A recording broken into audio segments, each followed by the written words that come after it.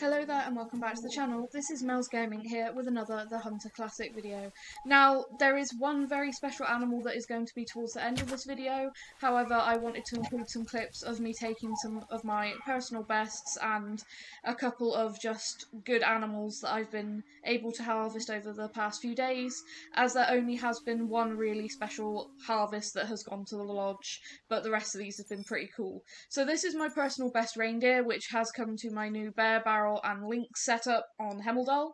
I've found this spot is absolutely incredible. I can get roe deer, so many brown bear at the barrel, I can get lynx, and I normally get one or two herds of reindeer coming through too, and this guy happened to come through. Now, had he not got a broken paddle on the front there, I think he really would have been possibly a lodge-worthy animal, so it was a bit of a shame to see that, but these just look so impressive with these big antlers, and it's kind of made me want to get a big reindeer even more. So that's definitely something I'm going to be working on and possibly something you'll see in future videos. Now, something else I've been working on since I started playing Classic is trying to get a mounter ibex. The first few ibex I shot was on a friend's map, and they all ended up being pretty good size, but nothing mounter. And then I tried doing the same route, like hunt plan, on my map, and I normally only get small ones. So to see one with an actual decent set of horns on him was quite nice. And there was more ibex around, so that's why you can see me scanning the cliffs, just checking that there's nothing else about, because something I always say is just check your surroundings, because you never know where one's going to pop out. So, like I said, these are just going to be some clips of some personal bests.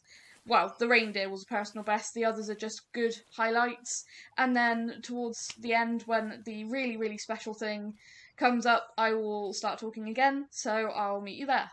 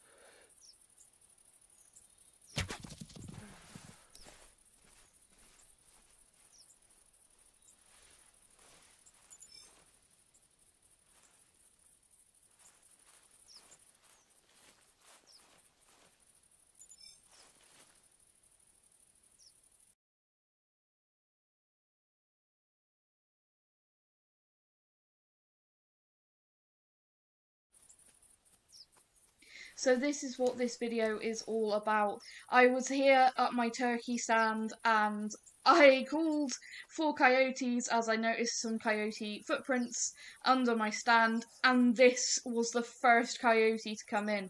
A melanistic male coyote, and he just did not want to stand still. I wanted to try and take him with a crossbow, as I find dropping them with a crossbow tends to be easier for me than dropping them with a bow. However, I didn't make a perfect shot on this guy. I kind of misjudged it, but he did still go down, and I still have him, and he is now in my lodge, and I am so thrilled with that. But because I knew it was a bit of a poor shot, I left him to expire. So I just sat and called in the turkeys that flew away, and a couple of other animals, and then I went to go and pick him up. So I will leave you now to go and to see that bit. But oh, I am just so thrilled to have a rare coyote. It was something I was planning on working on because I wanted to get some more diversity in the lodge. I've been focusing a lot on deer, getting non-tips and rares for those, and so I really wanted to focus on some smaller game and some bigger game. So things like pheasants, ducks, turkeys. I wanted some more variation and or mantas, and then stuff like coyotes, bobcat, lynx, and then real big stuff like water buffalo, reindeer, that kind of thing. So when this guy came in, before I'd even really started working on it, it was just awesome. And I've been trying to get a couple of clips together over the past couple of days to make this a decent length video. So I'm just so pleased that I can now share this with you. It was so cool. As you can see, the turkeys did come in quite quickly, and I did pile up quite a few before I decided to go and pick up this coyote. Like I said, I wanted him to go and expire. I didn't want to keep chasing it or, pushing it on. So I thought I'll just leave it because I think it was a body hit. So let's just leave him. I'll pick these animals up, then we'll go find him and take a trophy shot. And that is where I will leave you. Thank you very much for watching. I hope you've enjoyed, and I really hope that you enjoy seeing this absolutely awesome looking melanistic coyote.